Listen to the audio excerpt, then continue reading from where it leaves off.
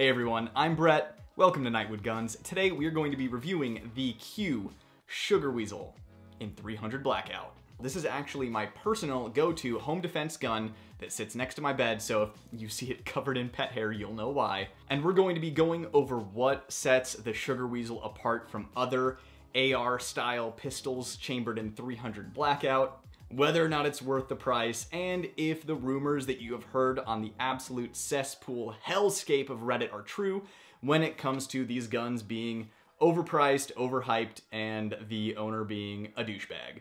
So do you want the truth? You can't handle the truth!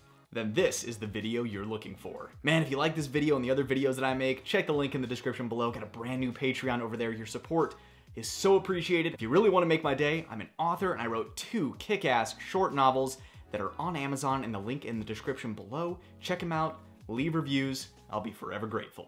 Now on to the review. So what is the truth? The truth is that these mini cinnamon rolls that I got at Costco are probably laced with cocaine and will be the end of me. Call the paramedics. My God. So here's the truth. The Q Sugar Weasel and Q products in general rock. So what exactly is the Sugar Weasel? Well, the guy who, created 300 Blackout and then created the Honey Badger, but it really didn't come to fruition, started up Q, he brought the Honey Badger to market, and it's a 300 Blackout SBR, but in our case for civilians, pistols, unless you go the NFA route. But that thing is like $3,000. This guy is the poor man's Honey Badger if you consider dishing out around $2,000 for a gun, making you a poor. So the Sugar Weasel and the Honey Badger are chambered in 300 Blackout. Now, why would you pick 300 Blackout over 5.56? Well, 300 Blackout is a very versatile round. In its supersonic offerings, it mimics very similar to a 7.62x39 or an AK round. And then its subsonic offering performs about like a 9mm FMJ, but it is super quiet. So you can have a magazine of supersonic and a magazine of subsonic and have 2 guns in one. You have a suppressed 9mm and you have essentially an AK-47. If you want to get a 300 Blackout for home defense though, please use supersonic rounds because the subsonic, like I said, is like poking holes with a 9mm FMJ, but the can still take some of the sting off of the supersonic rounds, but that's going to perform the way that you are going to want to in human tissue defensively. So what is the difference between the Honey Badger and the Sugar Weasel? Well, first of all, the Honey Badger has a proprietary billet lower receiver, a proprietary collapsing stock or brace, and a better trigger, and a different charging handle.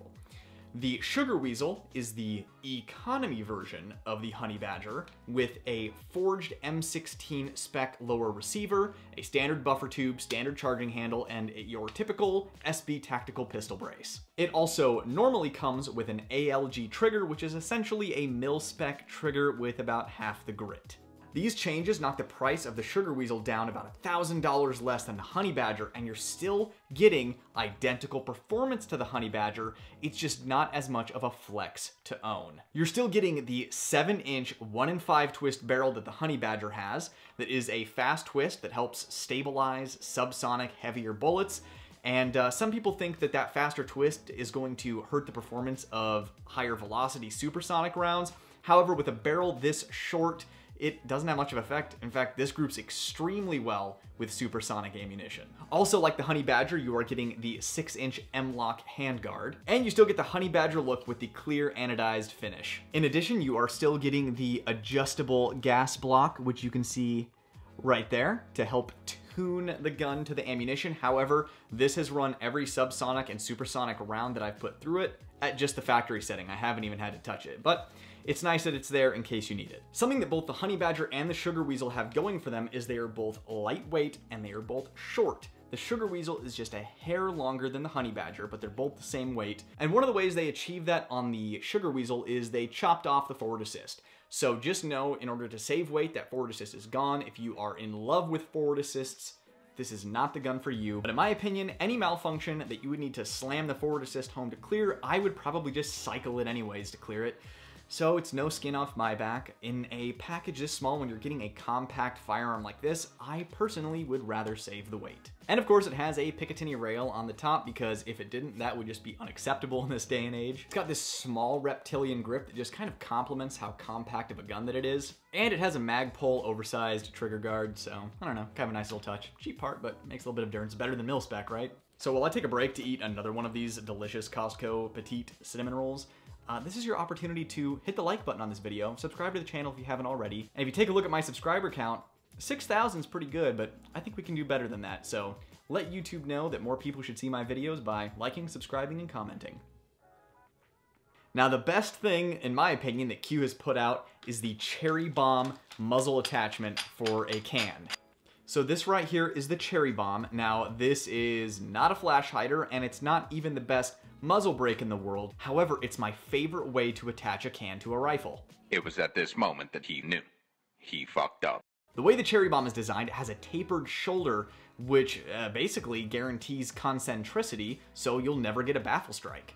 On top of that, it's also quick on, quick off. With the taper, the can doesn't move and it won't back off when you're shooting it. The Cherry Bomb also acts kind of as a sacrificial blast chamber, so it's going to protect your can. The best thing about Q products is they're basically just easy mode. If you don't like dealing with bullshit like tuning your rifle to function with both subsonic and supersonic ammo by changing out buffer springs and tuning the gas settings, if you don't want to deal with the possibility of baffle strikes because you didn't put your can on correctly, Q has just made it easy. Yeah, you're paying a little more, but you're getting just a plug-and-play, ready-to-go option from the factory. So the Cherry Bomb is designed to be used with the Q Trash Panda, which is their shorter 30 cal can, and the Thunder Chicken, which is just the longer version of the 30 cal can.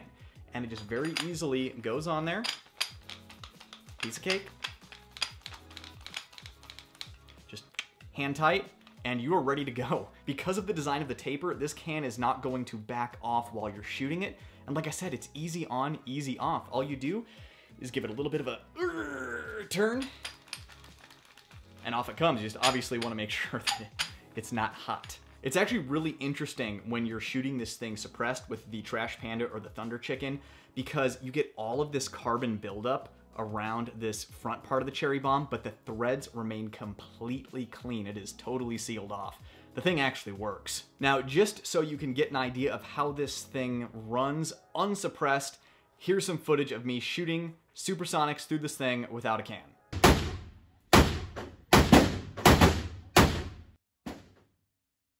So that's how the Cherry Bomb acts as a muzzle brake. It's okay. And this is how quiet this thing runs, even with a shorter can like the Trash Panda.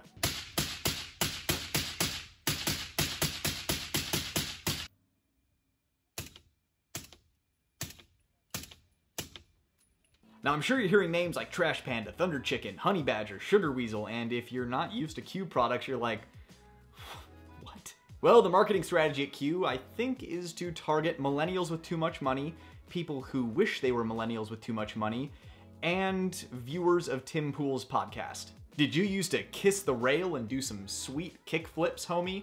Well, I know I sure did, so this marketing really got me. If you're someone who used to play Tony Hawk's Pro Skater, then you're definitely going to want to buy yourself some Q merch. So that being said, I know there are probably some people watching this video like, the Sugar Weasel is $2,000. I can get a 300 blackout pistol for way cheaper than that, and build one for even less. Now, I got this Sugar Weasel about 3-ish years ago, back when it was like $1,500 or $1,600, and I feel like I got my money's worth for that.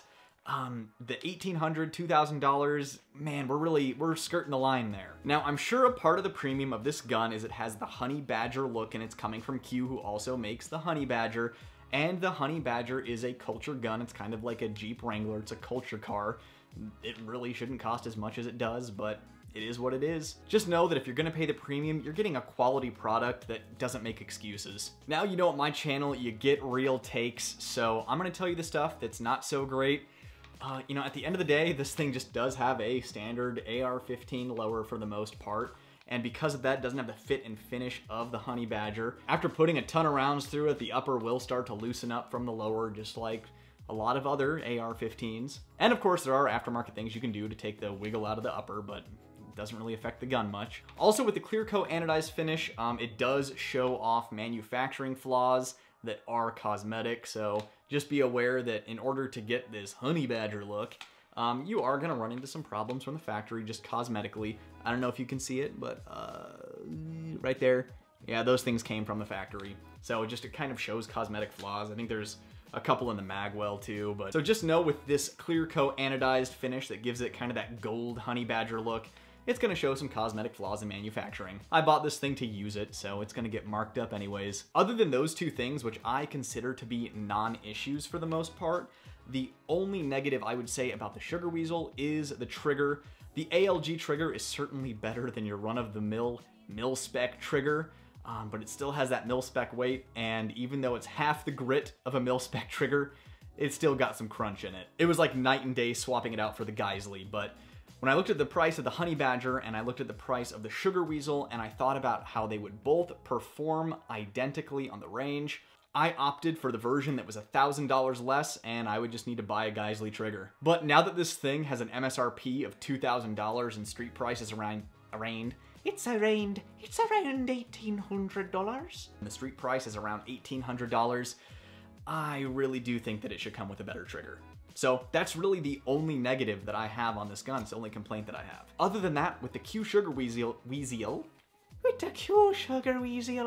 you're getting quite a little pistol here. But other than the trigger, you are getting a quality AR pistol out of the box with an adjustable gas system chambered at 300 blackout with the best silencer attachment system available, in my opinion. Now, when I set out to get a 300 blackout pistol with a can, I just didn't really have a lot of time to worry about which one's good, which one would work, what do I have to do to this one, how do I have to tune this one, what can should I get, what suppressor attachment system do I get, am I gonna get baffle strikes? I definitely didn't have the time to build one out on my own. So after doing research, I saw the Q Sugar Weasel and how easy it was just to plug in the play. I was like, you know what, I'm just gonna get the Sugar Weasel and the Trash Panda and just call it a day. And I knew I was paying a bit of a premium for that, but I honestly have no regrets.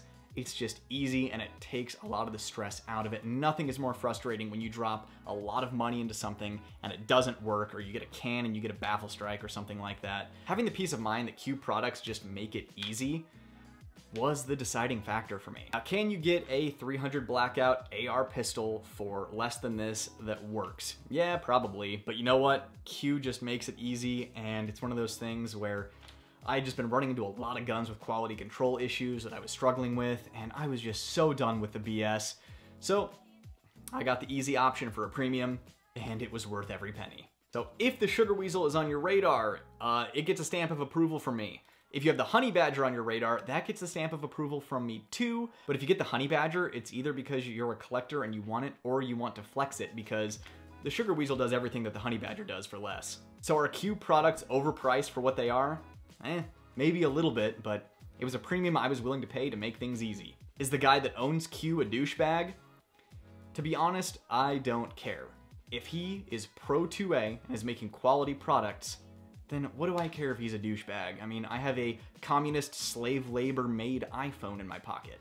So if Q's marketing annoys you, if you don't like the guy that owns it, simple, do not buy one. But if you are interested in one, I can assure you, they make quality stuff. Don't forget to check the link in the description below for my Patreon if you would like to see more videos. I'd love to see your support over there. And if you're looking for something awesome to read, my books are on Amazon, also in the link in the description below. If you want to help this channel grow for free, just like open up a bunch of my videos in other tabs and just mute them all and let them run. YouTube gimps my channel because they don't like gun content, so we can kind of trick the algorithm by having a lot of watch time on my videos. It helps the algorithm kind of scoop up and revive some of my videos that don't have a lot of views. So if you got a couple of minutes to open up those tabs, hell, I'd appreciate it. Well, I hope you enjoyed the video taking a look at the Q Sugar Weasel today. It's great seeing you guys again, and I'll see you in the next video. I'm Brett, and this was Nightwood Guns. Nightwood out.